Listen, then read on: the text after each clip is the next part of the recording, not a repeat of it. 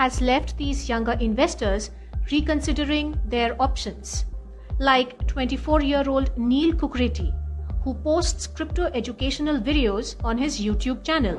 I will be reducing my crypto exposure by 30% till then, and I will be taking out all the fiat currency that I have lying around in various exchanges so that I can reinvest it later after April and reduce my tax exposure. So overall, the total value I have invested in crypto will be decreased due to it not being as favorable to invest in. The brave young people who approach this world of cryptocurrencies would rather go to other segments of investments like stocks or commodities, where the laws and the tax laws in particular are less draconian.